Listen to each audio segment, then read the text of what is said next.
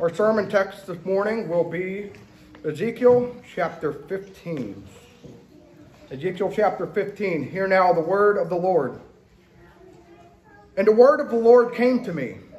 Son of man, how does the wood of the vine surpass any wood? The vine branch that is among the trees of the forest. Is wood taken from it to make anything?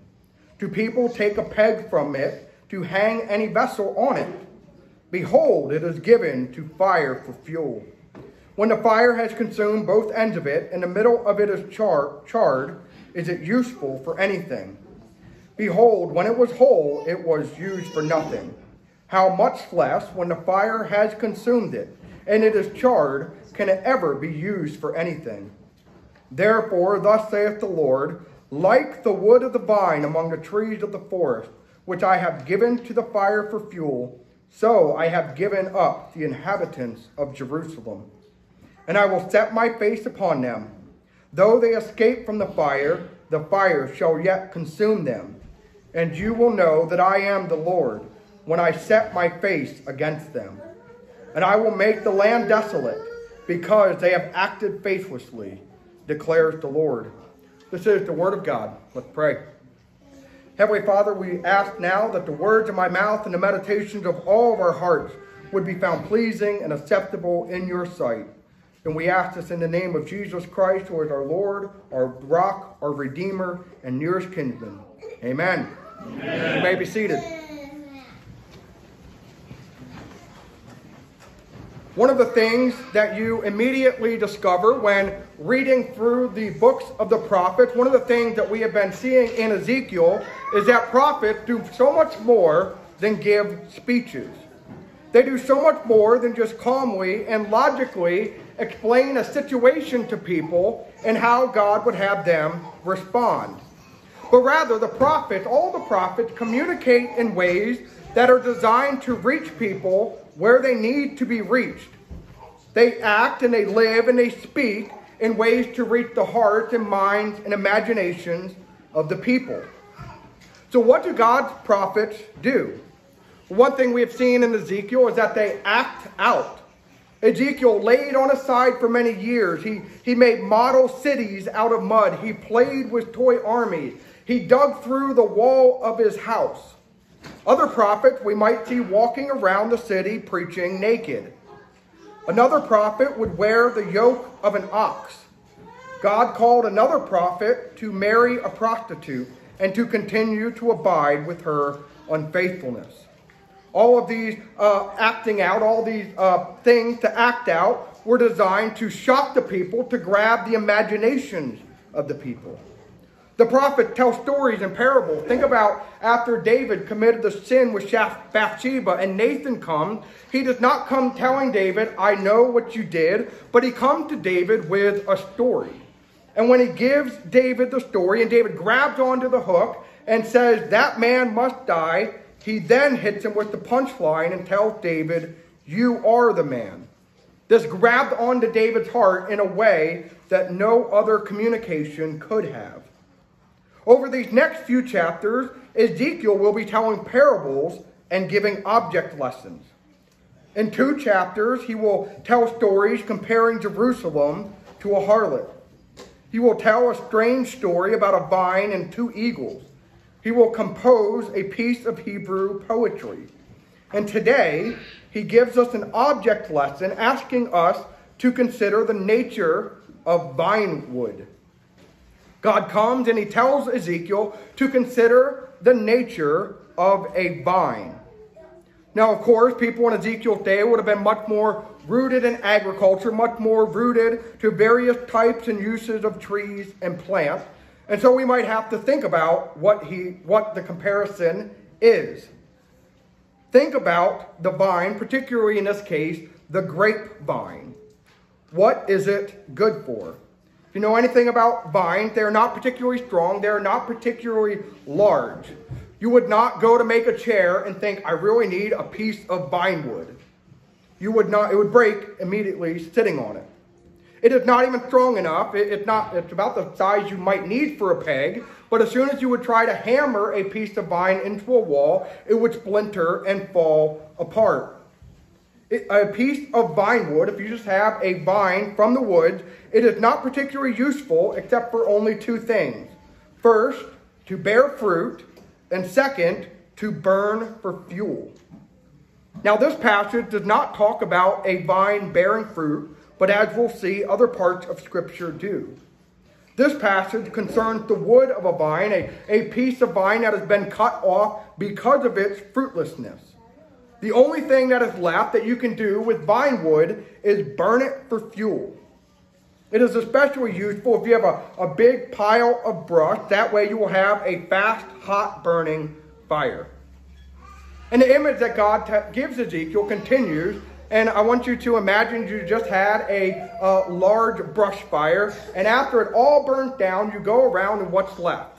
You will probably have lots of sticks that are half burned, right? If you have a big brush fire, not everything gets burned up in the first big fire. And so you might gather and you might rake together all the sticks that are half burned, that have the end burned and the middle are still whole. And when you get that big pile, are the sticks that are left, the vine that are left, are they any more useful, or are they now less useful than they were before? Right? God's obvious answer is that these half-burned pieces of vine are even less useful than they were before. The only thing that these are now good for is simply starting your next fire. And so God then tells Ezekiel that Jerusalem is like a vine. It is fruitless, and therefore it is useless and good only to be given into the fires of judgment. And God has already brought Babylon into Jerusalem 2 times. If you remember, he brought him in one time and took out Daniel and Daniel's friends and other people. He brought Nebuchadnezzar back and he took out Ezekiel and his people that time. So he has already burned Jerusalem twice. And he says the only thing that Jerusalem is good for now is to be burned up completely, given up completely into the fire of judgment. Jerusalem is a fruitless, useless vine, good for nothing but judgment. That is the basic message of Ezekiel chapter 15. It makes for a very short sermon, except for one thing. That the Bible, the entire Bible, tells a story about people as vines who are fruitful or fruitless, cut off or grafted in, and Ezekiel is found right smack in the middle of that story. And so instead of just preaching Ezekiel 15, we are going to be looking at the entire Bible today, to which my sons were concerned about how long Dad's going to preach for. To really understand the full meaning of Ezekiel 15, we must trace the story of vines through the Bible. And the first thing we should understand about vines in the Bible is that they are so often used as symbols of people, right? Vines are symbols of human beings. The Bible speaks of people as being vines and trees. And this goes all the way back, if we have eyes to see, that Adam, like a vine, was made from the ground. That Adam, like a tree, was placed into the garden. Adam was to fill the earth with the good fruits of his labor. Eve was to be like the wife in Psalm 128. She was to be a fruitful vine in Adam's house, as Adam was a fruitful vine throughout all the world, each of them in their own realm, filling the earth with good fruit. Humanity was called to fill the earth with the good fruits of their labor, called to spread the garden vineyard throughout all of God's creation.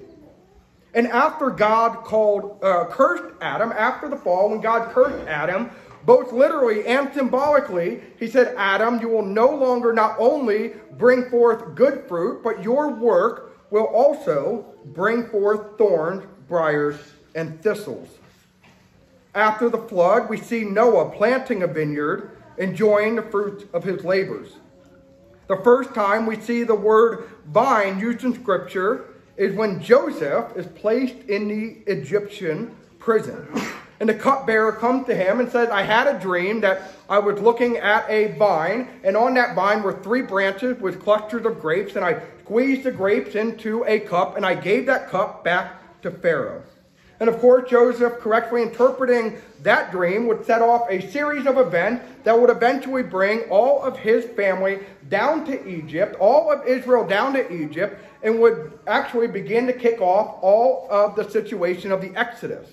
Because when Israel was in Exodus, what happened to them? They became a great, huge vine. They became numerous.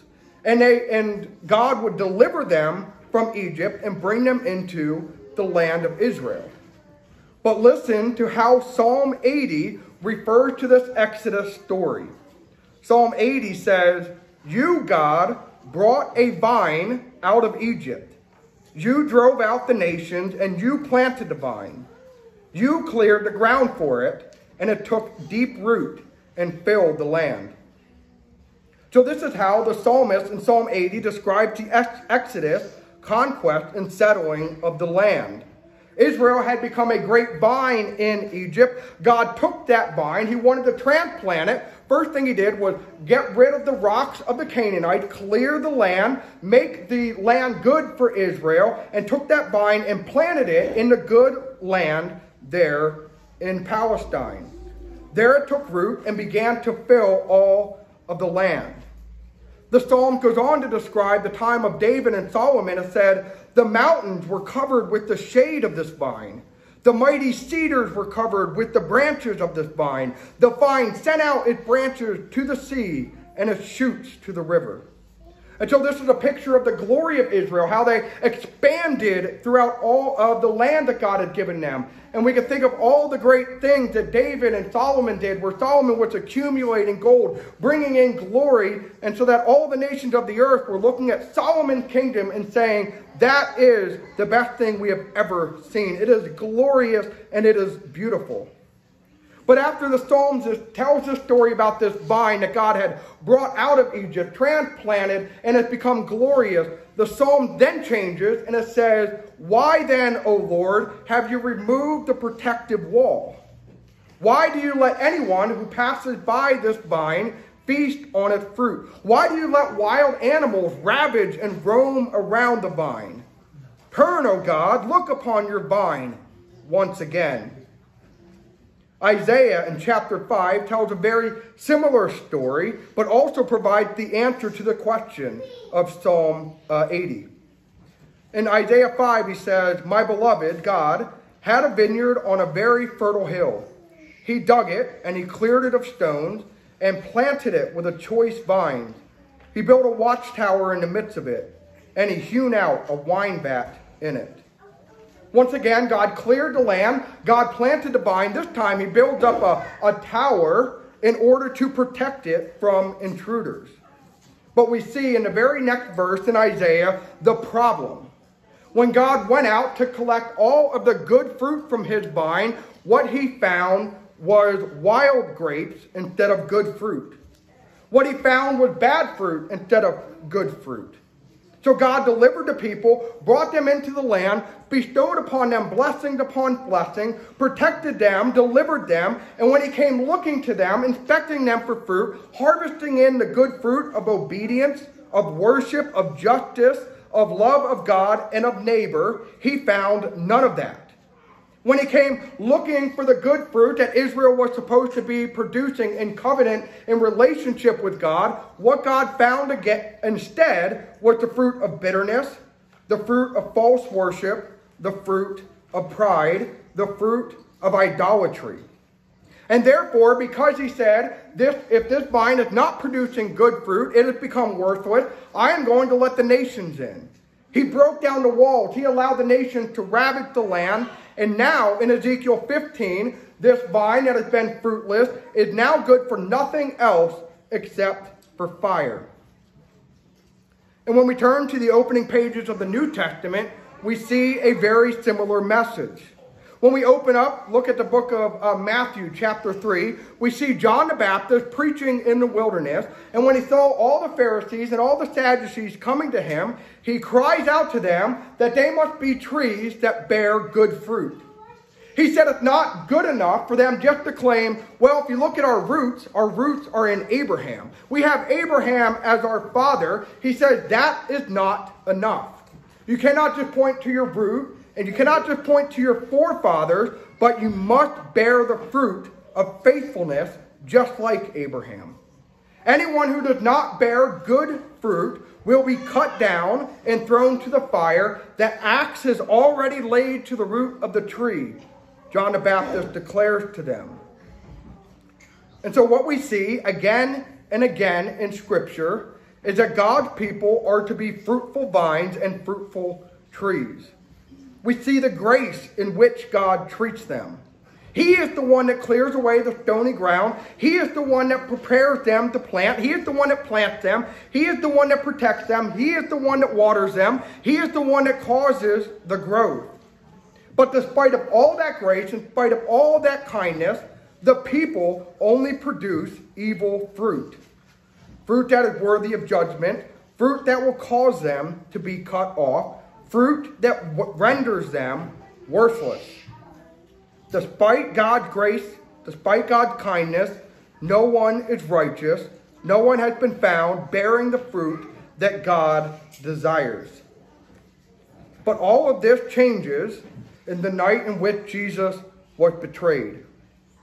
In the book of John, after Jesus ate the Last Supper with his disciples, he goes out with them and he has a meeting with him and his disciples, an intimate conversation with him and his disciples. And there he declares to his disciples, I am the true vine, and my Father is the vine dresser. Every branch in me that does not bear fruit, he takes away. And every branch that does not bear fruit, he prunes, that it may bear more fruit. Abide in me, and I in you. As a branch cannot bear fruit by itself, unless it abides in the vine, neither can you, unless you abide in me. I am the vine, you are the branches. Whoever abides in me, and I in him, he it is that bears much fruit, for apart from me you can do nothing. And if anyone does not abide in me, he is thrown away like a branch and withers, and the branches are gathered, thrown into the fire, and burned. In these verses, we see the truth that we already see throughout all of Scripture, that any branch that does not bear good fruit that God is looking for is cut off by God, who is the vine dresser. Those branches that are cut off are good for nothing except the fire. But despite that sameness that is, we find throughout the story of vines in the Bible, look at all the radical differences and change that occurs in these verses. For now, the vine is no longer Israel, but Jesus says that he is the true vine. The vine that is unlike the wicked and fruitless vine that we find throughout all of history. And if Jesus is the true vine, then that means that everyone that is united to him, everyone that has come to him by faith, are branches of that vine. And therefore, we are called to abide in him. Now, I think we can see three things from this call to abide in the vine. The first thing is that this is all of grace. That we are connected to the vine, not because of any worthiness that we have done, anything that is in us, but rather it is the vine dresser that has brought us into the vine. It is God's work that connects us to Jesus Christ. It is God who makes us branches on his vine. Jesus is the one who gives life. He is the one that gives nourishment to his people. The Father is the gardener who grafts us into Christ. He is the one that has cleared the rocks and the stones out of our hard heart. He is the one that has given us life. It is his work from first to last. Secondly, abiding in Christ means that we will receive his grace and his love. Later on in this passage, Christ tells his disciples to abide in my love. Receive and embrace and rest and trust and believe in the love of Jesus Christ. Thirdly, our abiding in Christ means that his word abides in us, and therefore we are obedient to his words. A good vine is one that will produce good fruit, and we, the people of God, have been brought into a perfect vine. Sinclair Ferguson explained that abiding in Christ means that we allow his word to fill our minds, direct our wills, and transform our affections. There is no abiding in Christ if we forsake his teachings. From resting and embracing his grace and his love, we therefore bear good fruit in our lives that God's people have always been called to bear, but have so far failed to do. And here's the thing you might have noticed if you are paying attention through all of Scripture. Whether it was Adam and Eve, whether it was the Israelites in the land, whether it was the people in the time of Ezekiel, whether it was the Pharisees coming to John the Baptist and to Jesus, at the core of what all of this bad fruit was that led to God's judgment, at the core of the bad fruit that they bore was two things, I believe, and that is pride, their own pride, and always having a lust for more. God's people are people whose lives should always be amazed by grace. Adam and Eve were the highest points of God's creation. Adam and Eve walked face to face with God. Adam and Eve were tasked to rule over the entire world, and still that was not enough. Still they wanted more. Still they wanted to be like God, and in order to achieve that, they reached out and took that fruit in rebellion. Israel should have been amazed at God's grace in bringing them from Egypt and setting them up in a great land, a land that would allow them to flourish. They should have been amazed that God would meet with them in his temple, that God would choose them to be his particular people among all the nations of the earth. They should have recognized and been humbled by such a status that God would bestow upon them. Yet, covenant with God was not enough. They wanted more. They thought they deserved more. And so they reached out and they took to themselves idols and they practiced injustice to get whatever they thought they deserved. Pharisees should have been amazed at God's grace of bringing Israel back into the land after 500 years of rebellion. They definitely should have been amazed that they are living in a time in which God is beginning to work again, in which God is bringing all of his promises about a Messiah, all of his promises that he will come and dwell with his people. God is fulfilling these promises in their lifetime before their very eyes. But what they wanted to do, instead of being amazed at that, they wanted to hold on to their little bit of power, their little bit of reputation that they had, and therefore they refused to follow Jesus Christ. We always want more. We are always prideful in what we have, and we are never satisfied with what we have, and therefore we reach out and want more. We reject God in reaching out and taking for ourselves. And this is why Paul tells us in Romans 11 that when you find yourself on the vine, when you find yourself a recipient of God's grace, do not be proud. Let Israel's past be a warning to you that you too can be cut off if you are puffed up with pride, if you forsake the kindness and the goodness and the grace of God. And we all know that humility is the opposite of pride. And so we think that humility is what we need to cultivate. And while that's true, so often when we seek to give ourselves over to humility, it ends up being versions of false pride or feigned humility. But rather this week, I was struck by how the original ESV translated Paul's command in 11:20. Do not be proud, but stand in awe. Do not be proud, but stand in awe. Perhaps instead of trying to cultivate humility in our heart, what we should do instead that would drive us to humility is stand in awe before God. Awe is what we are called to, and awe is what we should be filled with. If we are to understand the love of God, the kindness of God, the mercy of God, the grace of God, the power and justice and goodness of God, then we would all be continuously filled with awe. And this awe is the antidote to our pride. Imagine if Adam and Eve had looked around at God's creation and their situation in creation and God's covenant with them and his task for them, instead of saying, I want more and reaching for that apple, that fruit, Imagine if they said, how amazing is our situation? How amazing is our God? We can reject everything that the serpent is offering for us because we are filled with an understanding of how great our Creator is. Imagine if Israel were to remember how God had delivered them from bondage and slavery, how he had gone before them and cleared out the nations that surround them, how he had planted them and how he had blessed their kingdom. And instead of saying, we want more, we want power, we want our idols, if they would stand before their covenant God and say, wow, God is great towards us.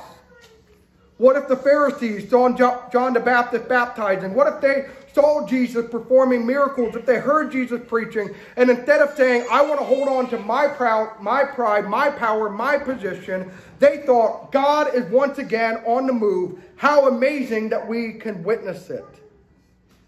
When we stand in awe of what God has done, when we stand amazed by his goodness and his grace towards us, then all the pride and all our lust for more melt away as we stand before his face. And so this is our call, not to be dead branches that are good for nothing, that are unfruitful, but rather to come alive as we are united to Christ, living lives of awe before the face of God. In the name of the Father, and of the Son, and of the Holy Spirit. Amen. Amen. Let's pray. Heavenly Father, we give you thanks for your word. And Father, we give you thanks for that word of Jesus Christ, that he is the true vine and we are the branches. Father, may it be true of us that we would always abide in him, that we would trust in him, that we would abide in his love. And Father, being united to him, being connected with him and vine to the branches, may we always live lives that bring forth good fruit to the honor and the glory of your name. Amen.